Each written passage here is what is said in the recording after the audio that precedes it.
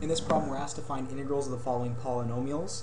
We will recall that there's a two-step process. It's the reverse of finding, it's basically the reverse power rule, or the power rule for integration.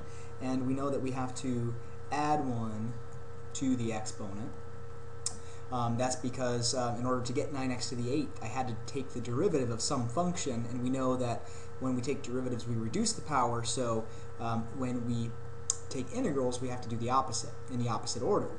And then we divide coefficient by new exponent. So this is exactly the reverse. Normally we would multiply first and then subtract 1. We're working backwards and doing the opposite, so we're adding 1 and then dividing by the coefficient.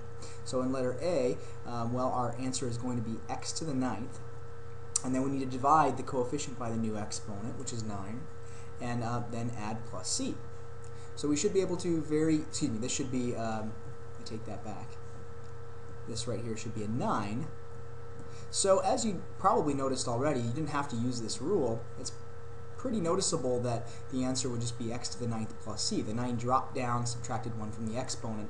It just so happens that this coefficient is perfectly in line with the coefficient that pops down when we take a derivative. And we have our arbitrary constant here. So the integral of 8x to the 9th, well, I'm going to increase the power by 1, so make it x to the 10th, and then divide the coefficient by that. I'll add my arbitrary constant. Letter C, we're going to add 1 to the exponent, so we'll have, instead of 2.1, we'll have 3.1. And to account for that, we are going to have to take 1.2 divided by 3.1 and add our arbitrary constant. In letter D, we have a function which has individual power function terms, so we can actually distribute that integral, just like when we take derivatives term by term. We can actually think about it like this. Now you don't need to write it like this, but it might be helpful to think in this fashion, plus the integral of 3 dx. Okay, so we're basically working term by term.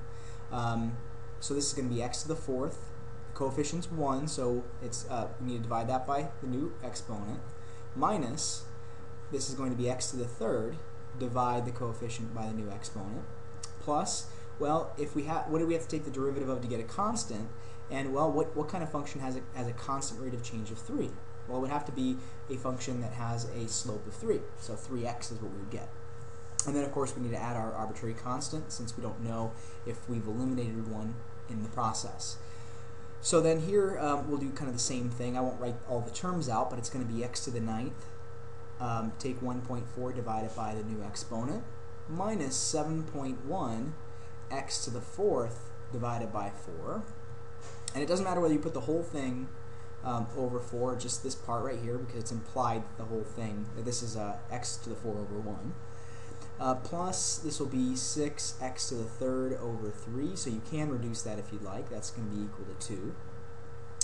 And then we'll have minus pi. Well, pi is a constant, so this means that this term is a constant rate of change. Its function had to be a linear function. And we'll add our arbitrary constant.